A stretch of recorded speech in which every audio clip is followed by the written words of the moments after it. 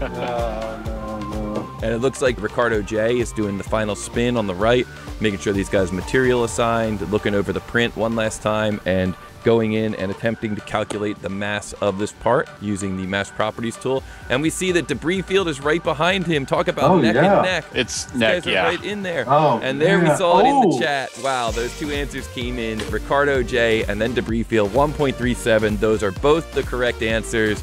Wow. That was awesome. That was a photo finish. Photo finish for sure.